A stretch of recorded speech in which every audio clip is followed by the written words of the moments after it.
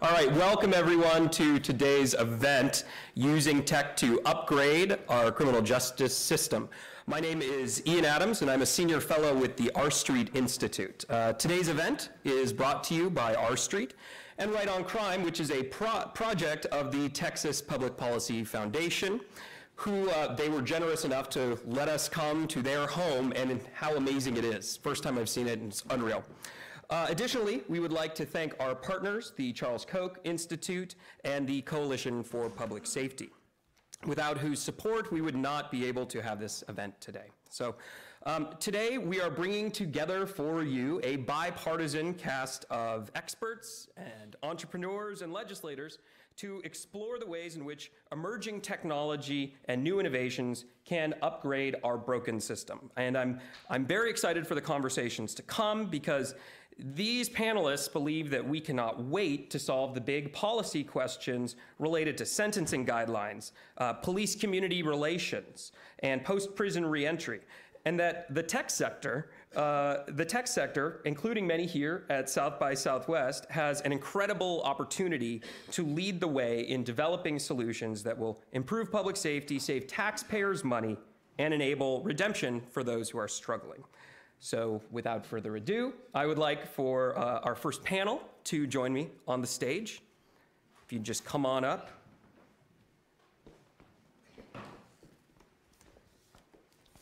And I will do some brief introductions. This panel is entitled The New Wave of Justice Innovators, and this discussion is going to explore how apps, emerging technologies, how they're tackling criminal justice issues from first contact with the police through the last day of incarceration. So our moderator is Jasmine Heiss, who's the Director of Coalitions and Outreach at the Coalition for Public Safety. It's a bipartisan group of advocates committed to addressing problems with our nation's criminal justice system. We have John Tippins, who is the co-creator of expunge.us and expungemaryland.org, two sites devoted to helping those with criminal pasts clear their record, find jobs, housing, and have access to services. We have Jordan Richardson.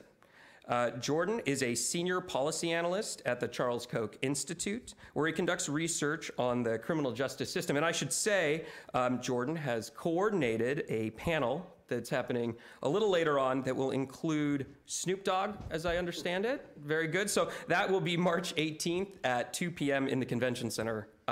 Check it out. So then we have Lauren Krasai. Is that correct? Yes. Perfect. All right, I was worrying all day. Is the Director of Criminal Justice Reform at the Reason Foundation, where she works on a variety of criminal justice issues, including sentencing reform, prison reform, and drug policy, particularly at the state level. We have Rick Lane. Rick is a strategic advisor to Very, a new law enforcement monitoring app, where he focuses on the public policy implications of new and emerging technologies in the criminal justice space. And then we have Derek Cohen. I should say Dr. Cohen. Congratulations. Recently finishing a PhD at the University of Cincinnati. That's fantastic. Derek is the Deputy Director of Right on Crime and the Center for Effective Justice here at the Texas Public Policy Foundation. So with that, Jasmine, take it away. Thank you. Yes. Morning, folks. How are you all? All right, thank you. And good morning to all of us on the live stream, all of you. Thank you for joining us remotely here at South by Southwest. I'm very excited to be talking to this group of panelists this morning. A lot of very, very smart people sitting next to me, and a lot of very smart folks in the room. So just on behalf of the Coalition for Public Safety, thank you for joining us, and thank you everyone for bringing your expertise and your perspective. I know a lot of people that I'm looking out at today are very deep in this work, have a background in it, but sort of for the benefit of setting the stage, and for those of us who are joining us remotely, or those of you, let's zoom out for a moment. So before we dive into the nuances of using tech to fix this broken system, how did we get here, and what's broken for my panelists?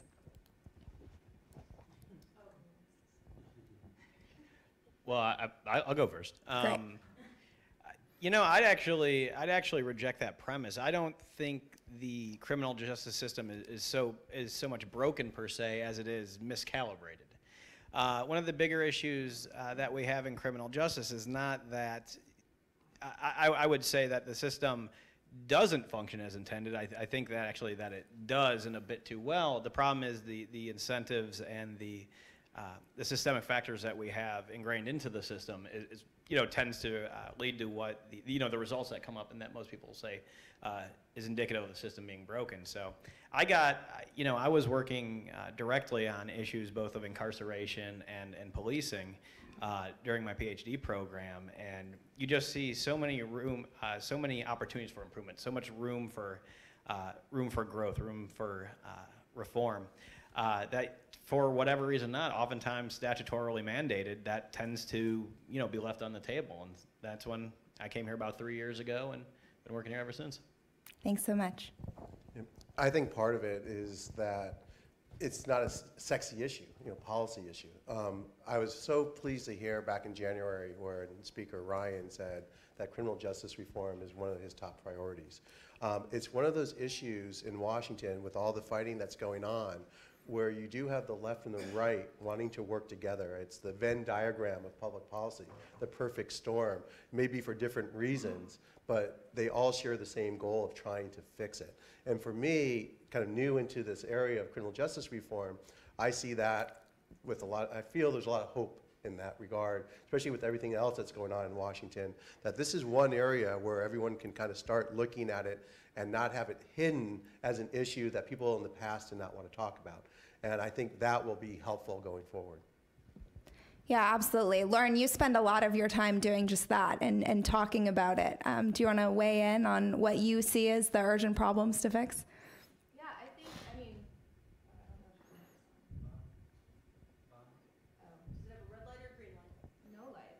Did it die? I think it's dead. Here, swap it over. Sorry. All right. This one is, okay, there we go.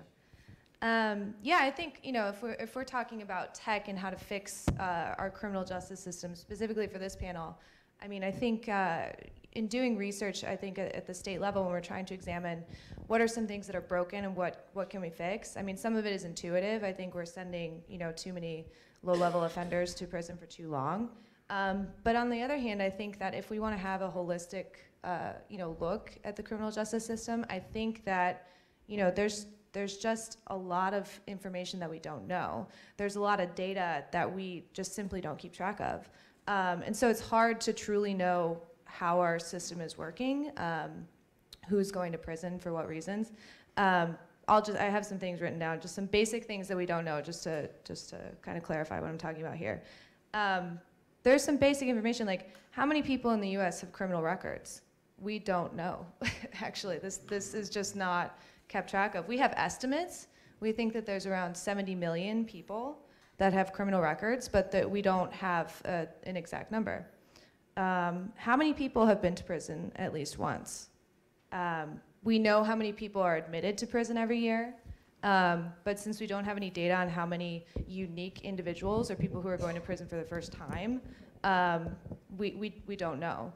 And how many people are in jail because they can't afford to post bail?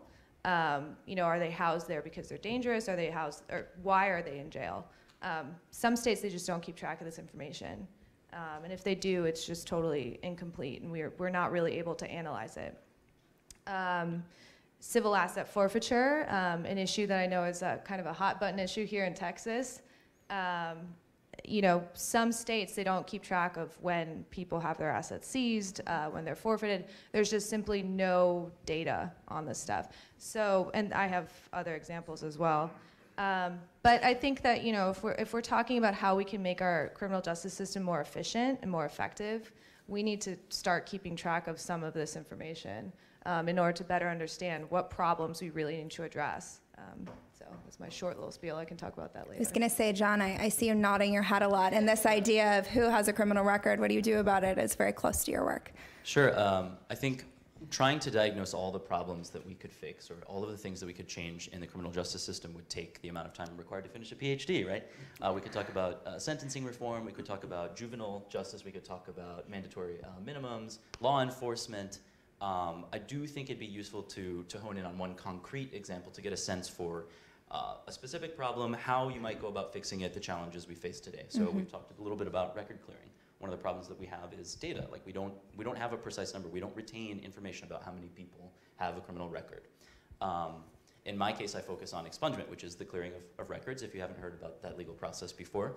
But sure, it's estimated about 70 million or 78 million. 1 in 4 Americans have a criminal record. That could be an arrest. It could be actually getting booked. But you can imagine with numbers like that, with an enormous, stark number of people potentially with a criminal record, the resources that we have to fix that problem, to clear the record, to bring them to expungement, to process that number of people, we're vastly outmatched, right? There's pro bono organizations that work on this across the states, but we don't have the money, we don't have the people, the human resources to actually meet that need. And I think that this is one place that technology can help us, right? So rather than have a dedicated human being to clear, let's say 15 expungements in a given day, to process 15 expungements in a given day, we have online platforms where we can store information, where we can say, hey, here's 200 people that need an expungement in the state of Mississippi, right? Let's spread this out over time. Let's spread the work out. Let's make it so that this is manageable. So I do think there's an enormous opportunity for tech to step in problems in criminal justice that otherwise we'd be outmatched or outpaced. Yeah, absolutely. Jordan, do you want to weigh in? Yeah, so I think when we talk about technology and criminal justice, it reminded me of the Isaac Asimov quote is that, the sadness about life is that science gathers knowledge faster than society gathers wisdom. We have a ton of tools available to us to be able to help solve our problems, but the question we have is a lot to do with implementation. A lot of the research that I've done is on the issue of body-worn cameras for police officers. They can be used as a good tool. They were used in Rialto, California, where they found an 88% decrease in citizen complaints after they were implemented, and a 59% decrease in officer-involved shootings. But other studies have shown that actually body cameras there's a study out of Temple University this past year that found there's a 3% increase overall in the number of shootings by police when they have a body-worn camera, because they feel the video evidence will back them up and they're more likely to use lethal force. So the question is, how do we use this technology? And it really comes down to the basic question of, it's not the tool that we're trying to address, it's the underlying problem. And I think there's a problem with our institutions. People have a lack of trust in institutions, and that's a problem that's getting worse. So what I would like to see is the use of technology as a tool to be able to increase trust, to have transparency and accountability. It's like you can have an amazing car that has an amazing specifications, it's fast, you got a Corvette, but if the driver doesn't know what he's doing inside that car, it's a worthless tool. So what we need to do is to be working on fixing those problems of the institutions themselves and how they implement tools as well.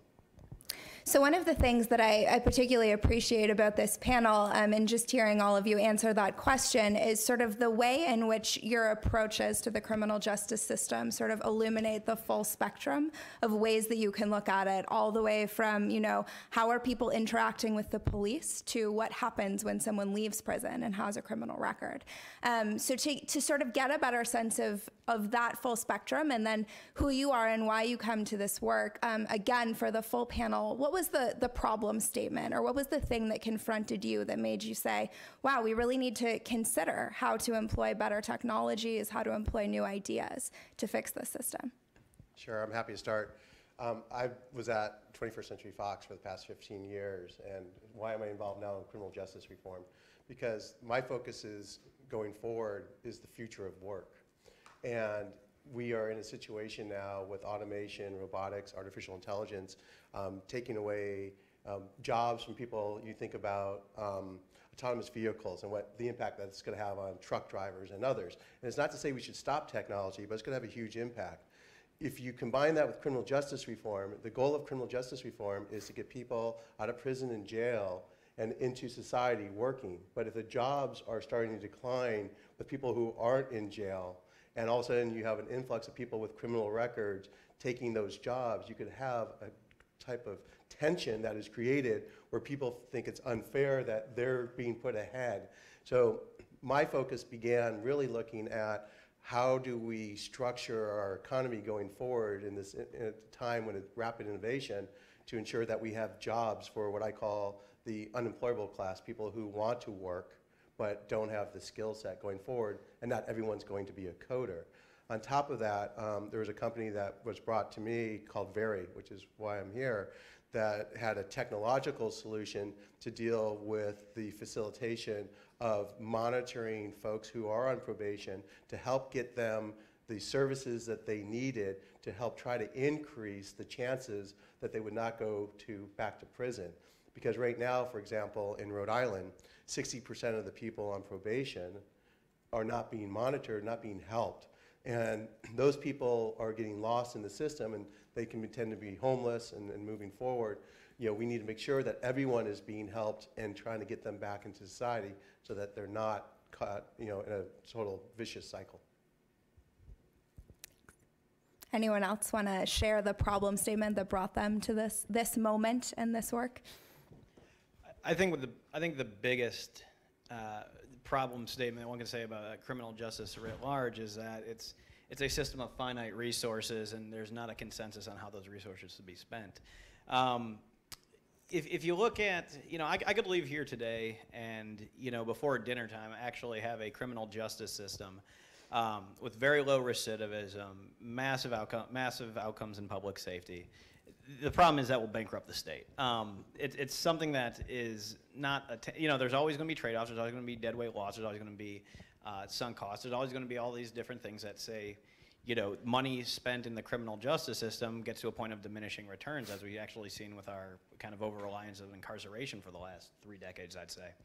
So starting a foray into technology in criminal justice, looking at our risk needs assessments that are developing, looking at our, something down to electronic monitoring or something basic like that. All these things are ways in which technology stretches the outcomes of those resources, whether it's, ensuring someone's at least monitored, if not recidivating, I guess would be the easiest way to say. But just to ensure that somebody that is interacted with the criminal justice system, how do we get the most bang for the buck? And I think that's where, the problem statement that at least, brought me here most acutely. Yeah, for me it was essentially 2 things. When I was still in law school, I was helping out at various legal clinics, helping clear records. And it was a very simple problem. We had more people than we could help, right? The need outmatched our ability to meet it.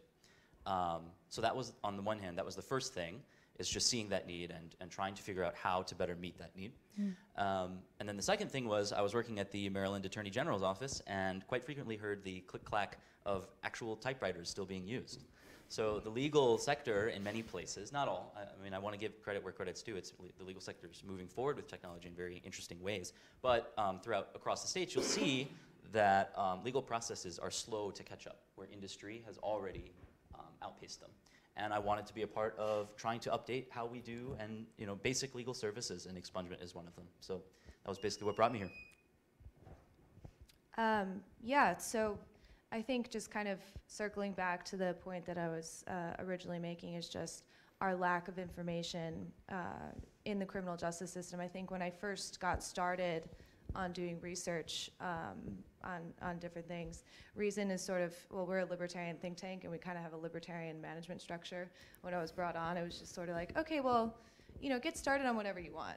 Just dive in and see what you can find and see, what are some opportunities for you to do some research and how can you, improve different correction systems at the state level. And as I started diving in, I'd pick a state and I'd try to understand the laws, the most problematic ones. And I would try to find information of how many people are incarcerated under these laws and who are these individuals and things like that. And as I got started, you find, if you can find information, there's not a whole lot of it. And different states, they have different sort of ways you can look up inmate information or statistics if they keep track of it at all. And I just realized how there's so little information on a system that, millions of people are affected by. Millions of people are incarcerated for various reasons, and we simply don't keep track of it. And so I think that was sort of the real problem issue for me, and it still is. You know, when we write policy briefs and we write policy reports, a lot of times we're filling in the blanks. You know, if we want to criticize civil asset forfeiture, I wrote a brief, and it hasn't come out yet, but in Mississippi, I kind of had to just talk about what issues, or like what are some issues with civil asset forfeiture beyond like how much are they actually taking from people, because at the local level they don't keep track of that.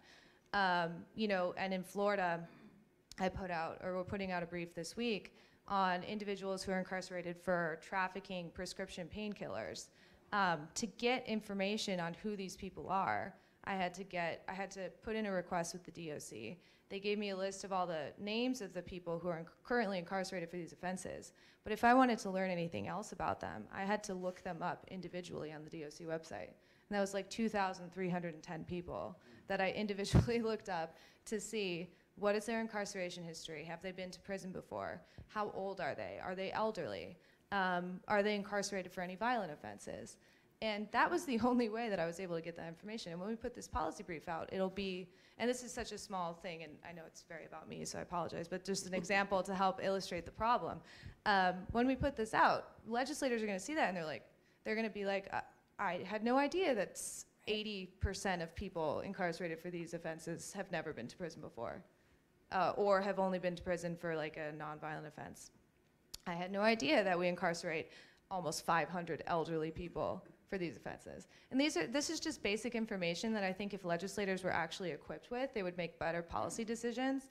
And the fact that they don't have this information a lot of the times, and they're legislating anyway, is part of the reason why we have this problem now of too many people in prison for these offenses. So that's sort of my background and where I come from on this issue.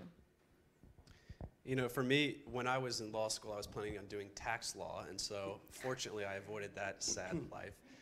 But I never really thought about the criminal justice system at all until I worked for a prosecutor during my summers, and you know, I was like, this makes this a really cool, really fascinating thing, and I still wasn't really bought on it. And then, you know, later down the road towards a graduation, I had a presentation from someone from Washington, D.C. who talked about the problem of over-criminalization and about how many laws we have in the books and how many ways it's so easy for people to get wrapped up in the system. I think people you wouldn't even think that should be part of that.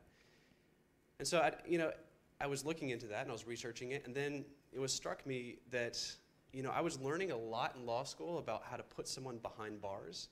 I was learning about the procedure I needed to do to make sure there's a conviction, and I needed to know, here's the evidence you have to have lined up.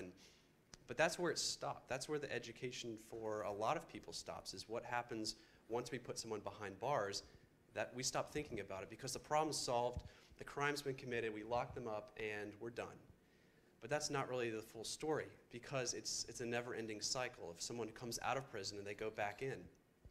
And then I started looking into the issue of people, what happens before they were even charged to begin with. And you looked at police and community relations and about the overcharging and the interaction a lot of communities have with their police officers and the trust that is broken down in so many of these communities. You know, when I talk about the failure of institutions, I think it really comes down to that trust. You know, we want to be able to say to our public officials that they're doing a good job, but when you hear stories about like Walter Scott and someone saying, you know, hey, he was a dangerous person and I had to shoot him because for his, you know, for my safety, and then you get the video evidence that comes out and completely contradicts that. That's a breakdown in trust. And so what I see the liberating element of technology is it's a check. It's a check on power to say that if you're going to make statements, we want to make sure they're true. We want to have transparency and accountability. And like I said before, but with that comes responsibility. It's about how you use those tools. I've seen an over-reliance in a lot of places, like drone technology will be flying over the streets of Baltimore, capturing what's going on down there and continually spying on people in a panopticon society. We don't want to have that either. So it's about balancing those two. But for me, it comes down to trust, and I think technology can be an incredible tool for that. And I'm really excited to see how it's advancing as we go forward. So I actually want to dive into this a little bit more because I think that so often when we think about technology, we talk about the ways in which it can make a system more efficient, in which it can help, and you all mentioned, stretch very finite resources to their farthest capacity. But ultimately, when we look at our criminal justice system, it's not simply sort of a numbers issue or a capacity issue. It's also a very human issue. And when you think about problems like the dramatic overrepresentation of people of color in the system, right, it's also a fairness issue. And fully fulfilling that promise of equal justice under law that's on the Supreme Court of the United States. So I'd love to, talk a little bit more about how technology and using tech to sort of hack the system can not only make this a more efficient system, but also make one that sort of fully fulfills all of its promises. I think it's the underuse of data. I mean, we have so much potential for data and do data analytics to figure out what is working, what is not working, what are the stats of why are people going in. And it really is a black hole. And if we can allow for the data to be utilized, but there's a public policy side of that, which is privacy, right? So how do you anonymize the data to ensure that you're not exposing, someone's criminal record to a bunch of researchers, and ensuring that you have anonymous data that can be utilized in an effective way? The whole issue is, can it be, once it's anonymized, can they figure out from data points who that person is and things of that nature? And that's a general privacy debate we're having now within the country. Right. But for this, we really need to create a set of data standards of the collection so we can do the analytics across counties and cities and states, so we can figure out what are the best practices, what are the efficient ways of doing it, what is helping, what is working. And if we can start focusing on that, we can at least get into how we should be spending our resources in a way that saves, both the taxpayer money, but also allows more resources to be put into other programs such as, rehabilitation centers or education. I was going to ask you, Derek, if you wanted to jump in on that. And I have a little bit of a different perspective than Rick, not one that comes to a different conclusion, but I think that, and I would say this whole confab of South by Southwest is a good example of this. I think there is a bit of a fetishization of data without necessarily clarifying what that data is. I can tell you on the research side, when it comes to certain data sets, we have data sets almost as granular as you would want. The problem is the data in those data sets are not perfect. For example, let's just suppose that we had, very granular sentencing data and offense data all for everyone that's ever been sentenced across the country. Well, the problem is what is a felony in Ohio is not necessarily the same as what's a felony in Texas. Even if the facts of the case were exactly the same, it might be charged under radically different parts of the statute based on the prosecutor, based on local law enforcement, and based on other sort of ephemeral political factors. So even when we have that data, it's more important to know about the contextualization of the data. It's how do we take that data and distill it down to something that's either undergirds a basic principle, Jasmine, you mentioned about fairness, but you need to make sure that data has some end to it, or some articulable end to it at least. Lauren, that sort of speaks very deeply to the work that you do and this challenge of not seeing data and tech as a panacea, but rather a road into understanding the other solutions that we need. Yeah, I think Derek brought up a good point. Different offenses vary in different states. They can be exactly the same circumstances. And he also brought up a good point about the role the prosecutors play in the criminal justice system. I think it's something that we don't talk enough about, just how much power prosecutors yield for basically anything and everything, and how we have basically no information on how any of these prosecutors operate. They're one of the single biggest actors in the criminal justice system, and yet we don't know anything about how they organize their offices, how they determine who to charge, what they'll charge them with. We just don't have basically any information of how they're making these determinations. And so I think it's important when we're looking at this issue to remember that a lot of these questions that need to be answered happen at the local level, and they happen with one particular actor that doesn't have a whole lot of accountability or even any sort of, there's no way for us to track how these determinations are being made. And so there are people, and it's also hard when you get someone in prison to look at their, the information that is on their sheet or whatever. It's just their convictions. It's not necessarily what they were charged with. In our society where plea bargaining is so commonplace, there are people who might have pled guilty to something to get a shorter sentence or to be charged with something else. They might have had charges dropped, and so and I don't mean to, I'm just kind of challenging the narratives of sometimes what we use in the conservative criminal justice reform movement or libertarians. We often talk about the low-level nonviolent drug offender. We don't know how often people are charged with other things that were later dropped, and also with people who are convicted of violent offenses. We don't know the circumstances sometimes of these offenses. And we don't know, what made a prosecutor charge them with whatever they were charged with.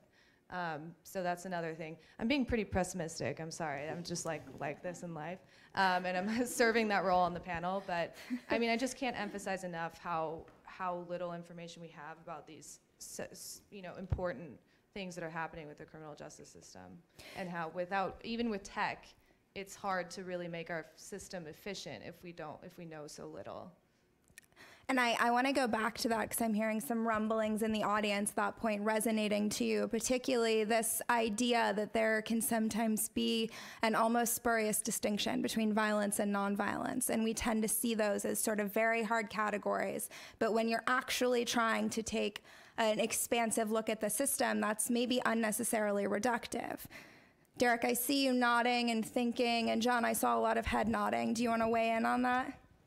Well, I want to roll back a little bit to your first point, because I want to stress, and perhaps to be less pessimistic, to offer an optimistic thing here. Perfect. There is so much low-hanging fruit for the opportunities that technology brings to the criminal justice space. So the humdrum examples that I have in mind are bringing your day-to-day legal services online. So we all expect that we do our taxes online, right? Like, I doubt that there's very many of us who have the need to not do our taxes with an online service that speeds up the process, that gives you access to the information that you need immediately, that you can do on your own time. And we should demand that our legal services everywhere else are brought online as well. So you can imagine the difference between going in and finding time in your day to go to a brick and mortar office where you need to bring your documents and you meet with an attorney and you file for some kind of legal process or service, right? Versus being able to pull up a site on your phone or sit down at your desktop computer at home and gather the information you need right there. Start it, maybe stop, start again when you have time, right? The difference, we're all familiar with just how effective an online process can be for very basic humdrum tasks. And it's sort of an obvious win. I've been doing this work for a couple of years now, and I've never seen a downside. So it's only a matter of time, and we should demand that it happens sooner rather than later for the legal processes that are necessary in our everyday lives. Thank you for a ray of sunshine, even as it's quite cloudy outside. Do you want to dive into this violence, nonviolence question? Yeah, so... and I see Derek's poised to go as soon as you're done. So we've talked a little bit about the problems with this violence, nonviolence distinction. And I do think that this is mostly a legislative issue. So it's not necessarily something that I see technology addressing directly. I mean, we can collect more data, and that can help, right? So you can imagine with an online process, like what I was just saying, we have an opportunity to collect a data point there that we didn't have otherwise, right? So when someone files for a process online, we can, basically say, here, this person filed at this time, and we can anonymize the data so that we have responsible use of that. But that's an opportunity right there to have a data point that we didn't have before. And the goal there would be to collect data to drive policy. So the data that we would care about in this case is data about who's being booked or charged under which statute, right? And that would help us get more information about, well, here's the problem that this particular statute has in this particular state. And this, if I'm just pulling numbers out of thin air here, but if 50,000 people were charged under a statute over the course of 5 years that categorized a certain offense as violent, right? now we have something to work with. We can say, this is causing, an estimable amount of harm in the state. It's costing us resources. We need to reform the statute, right? So that's concrete evidence we can use, data we can use to drive policy and reform. And look, I have to agree with both Rick and John here. There's nobody I'd like to see more out of work than lawyers. But I think to John's point, though, is that technology offers an opportunity for disruption, but one that is going to be resisted tooth and nail. I mean, just look, what do we got going on in Texas right now? Issues of telemedicine and the prescriptive authority of advanced practice nurses. It seems like a rather innocuous policy discussion that can really democratize access to this. But, there are latent interests here that will fight tooth and nail to keep the status quo. On the issue of violent offenders, I have to take a little bit different of an approach, and it's not that I disagree, it's just that I think that the way the law is constructed is that violence and a violent and a non-violent offense, there are some that are clear delineations, personal possession of drugs, aggravated assault. You can delineate those, but if you start looking through some of the, especially the low-level offenses that we have here in Texas, you see, oh, here is a possession with intent to distribute and assault, right? And I use those specifically. Possession with intent to distribute could be, well, that person had a gun on them as well, and that could be a satisfying element of that. Assault means you yelled at somebody. Right. And you see, but if you were to delineate between the two, just kind of in the, superficially, you would say, oh, well, the drug possession is nonviolent, and the assault is a violent offense. And so we have a problem of, this illustrates a grander problem, I should say, of really poorly prescribed law. Like, I don't know if you guys know this, laws are not written very well.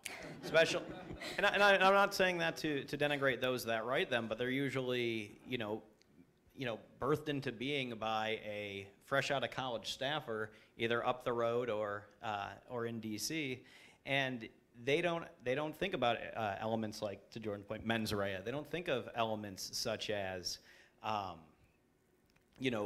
is there really a veneer of violence on this?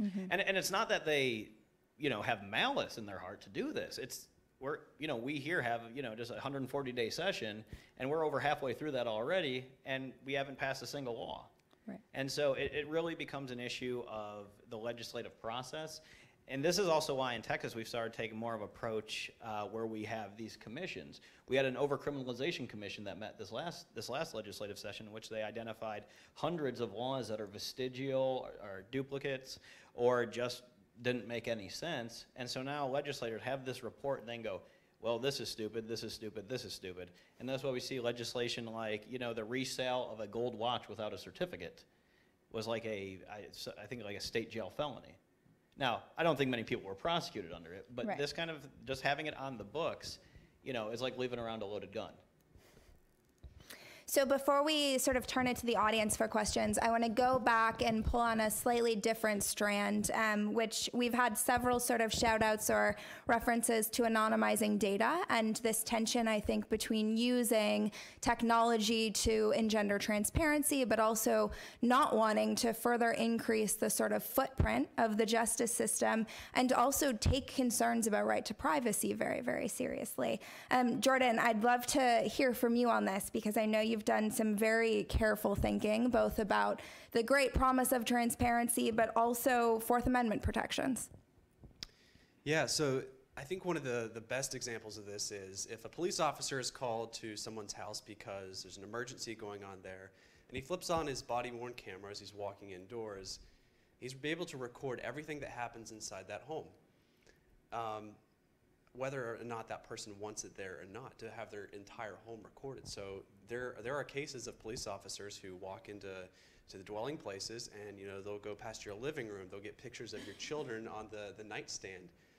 This is potentially all for public disclosure once that video is released in court, or if it's released through a subpoena for the public to see.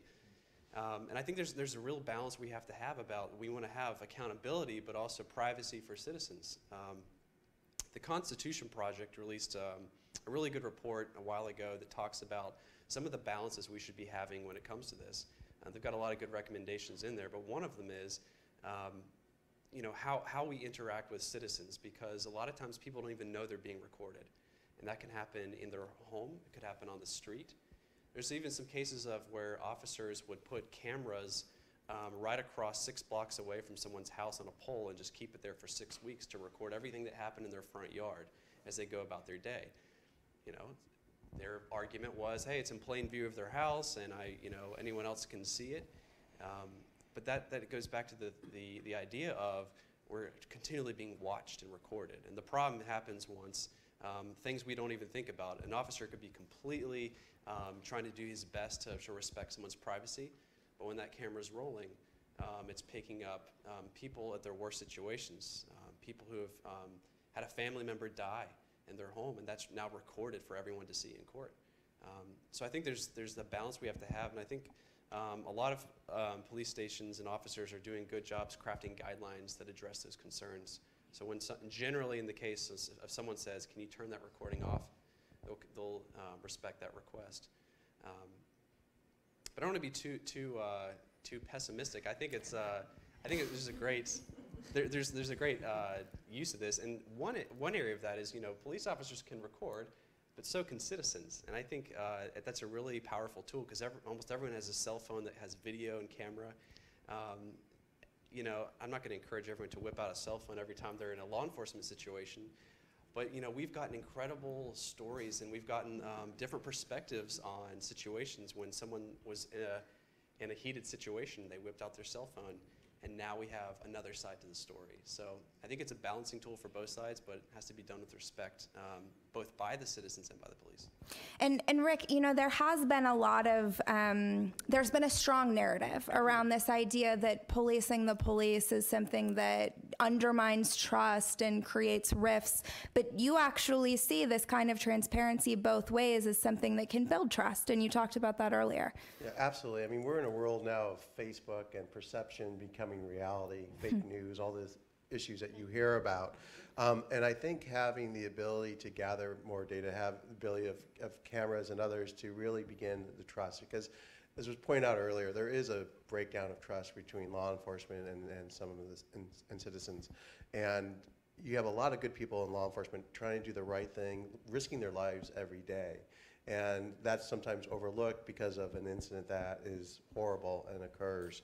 And so making sure that we can build that trust, getting back to the relationships of the past is going to be hard. I mean, there's a lot of bridges that have been burned right now. But taking and using technologies to help build that trust and just human interaction, which is key to all this.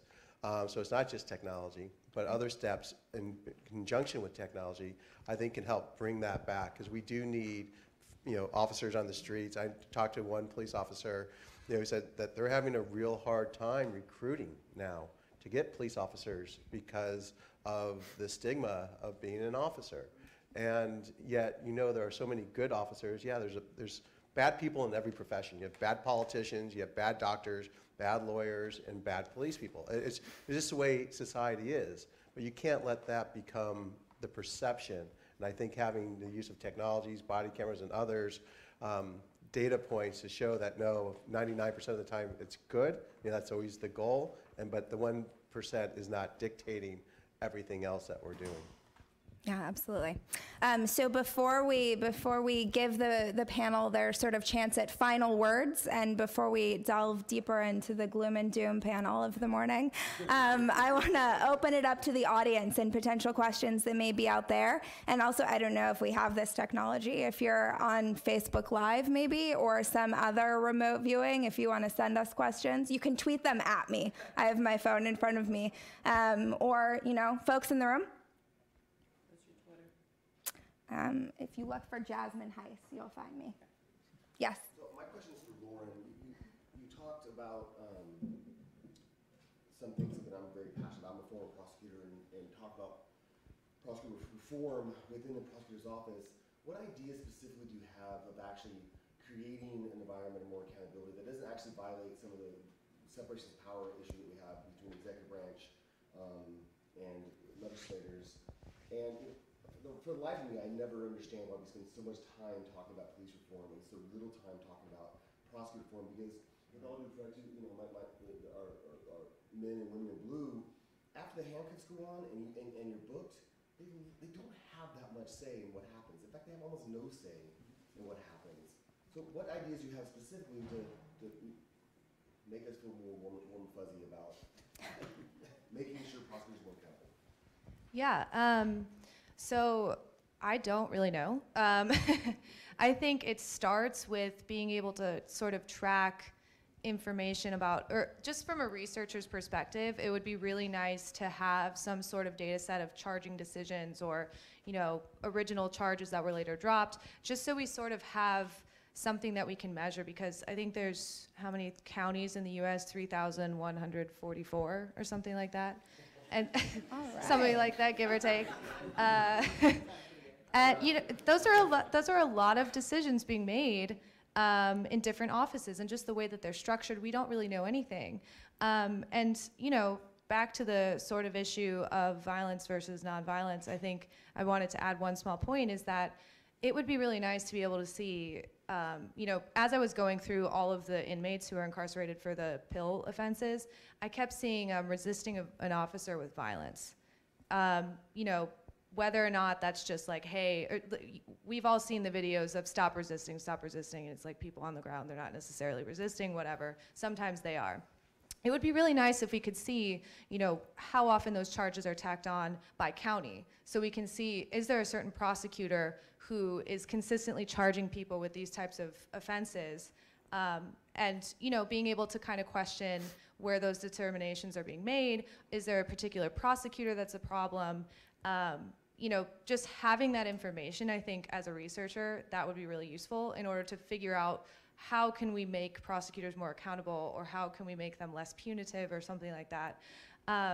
So it's not really a good answer to your question, because I'm not really sure. But another way that I think that we've seen a positive step forward in certain counties is that, there's been sort of a grassroots movement against these really tough prosecutors at certain counties, like Angela Corey in Duval County in Florida. They had one of the highest, they sent the most people to death row, I think, in the state. She was consistently sending children to prison as adults. And I think that once the public got wind of how she was charging people and how punitive she was being, when she was up for election, we put a reformer in her, well, it's to be TBD, I guess. We'll wait and see what happens. Same thing happened in Harris County. They replaced that punitive DA. It's just because the public had more information about how these DAs were operating. And I think just having that and being able to hold them accountable would just make our justice system better. But I really don't have a better option or a better answer besides that. Derek's ready to go to offer one. Well, I think the central thrust to answer Arthur's question is you need a cultural shift. This is one of the sad, I would say, one of the sad outcomes of having a adversarial justice system. Now, don't get me wrong, an adversarial justice system such as is mitigated or such as used in the United States is far superior to, say, an inquisitorial one that that we don't see in many Western democracies. The bigger issue with that, though, is that it ingrains, if you're on that side, if you're on that team, if you're on that side of the ball, your goal, again, we talk about the Robert Jackson quote, the idea is to do justice, but let's be real, on that particular team, your goal is to win. And, it's the defense's job to make sure that they, defend their client. And of course, there's an issue of disparate resources on that as well. However, to Lauren's point, it is a cultural shift that is starting. Now, I wouldn't have said that the previous Harris County DA was punitive. The program that Harris County is now known for, they're not prosecuting for low-level drug offenses right now. They're doing a full prosecutor-led diversion program. That actually started under the previous DA. But you generally see the kind of, the atavistic, tough-on-crime, thump-your-chest approach. That doesn't get you anything anymore politically. I mean, just take a look nationally.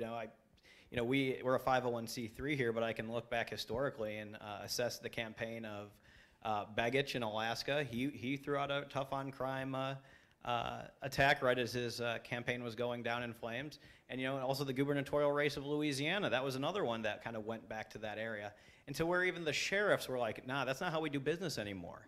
The sheriffs came out and said that. So we start seeing a shift on the political landscape here. And so I think that cultural shift that's going to necessitate, this being a more broad, sweeping change is already begun.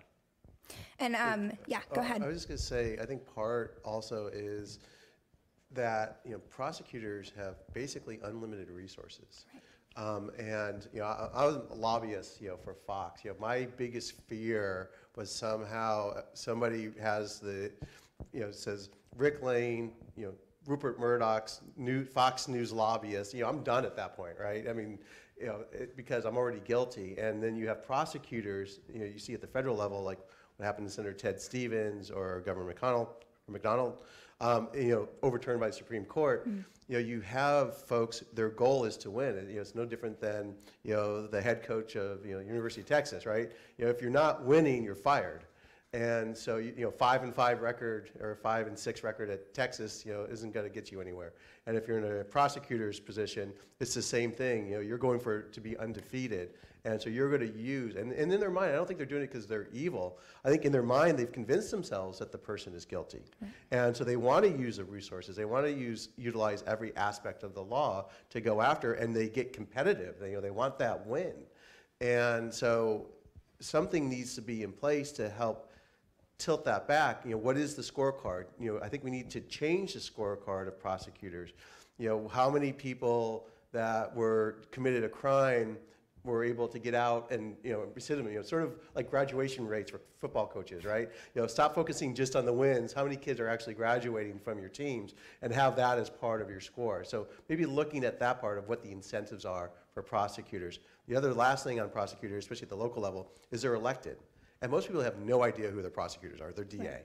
I mean, I live in Montgomery County, Maryland, and it's the same person we're on every time. You're like, hey, I know that name. I don't know what they do, but sure, that sounds great. Doug Gansler was, a good friend of mine, is a good friend of mine, and he started at Montgomery County and worked his way up to the AG. But they have, when they're running on wins, and it's tough. It's tough. And in the Coalition for Public Safety spirit of bipartisanship, I just want to give a shout out to the ACLU. We have Bill Cobb sitting over to my right here, who's also doing some really careful thinking about how you look at the office of the prosecutor and the role of the prosecutor and sort of shift the justice system based on that. I see another question, and you're ready to go, so come on up. Thank you. Thanks for a great panel. My name is Andrea Glorioso. I work for the delegation of the European Union to the US in Washington over here, somewhat big group. This is not normally my main sphere. I deal with the digital economy, but because people are talking a lot about data and collecting data and organizing data, and I agree that that seems, on the face of it, very useful. But has there been any study on how much it would cost to set up the system that are necessary to collect the kind of data that we're talking about? Because at the end of the day, I fully understand there is a lot of politics around this in the US as there is in Europe, but we should not forget that a lot of the pressure against introducing these reforms is because a lot of offices in the US and in Europe will be making us strapped in cash. And they need to make choices, sometimes tough choices, where do we spend our money? So I was wondering whether any thinking has gone to this very pragmatic issue, and also just out of personal curiosity, who would decide? Is this something that the federal government, could the federal government say to everybody, you need to have this kind of data collection? Is this something left to the states or even to the counties? Sorry for the ignorance, but as I said, it's not really my main field of work.